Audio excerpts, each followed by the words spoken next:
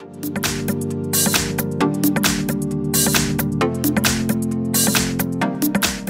everyone, here we've got Samsung Galaxy S20 FE and let me show you how to clear browsing data on this device.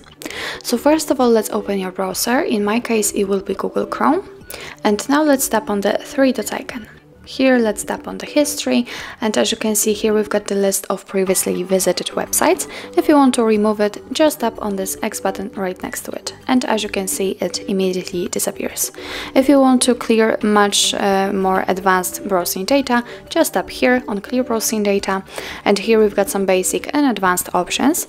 In basics we can remove the browsing history, cookies and site data, and cached images and files, and after tapping on advanced we can also remove saved passwords, autofill form data, and site settings. What's more, we can change the time range from last hour to, for example, last 7 days. Let's tap on the one you want to remove, for example, saved passwords, autofill form data, and site settings. Make sure that it is marked, and if you're ready, click on clear data.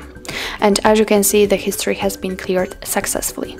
So that's all. This is how to clear browsing data in your Samsung Galaxy S20 FE.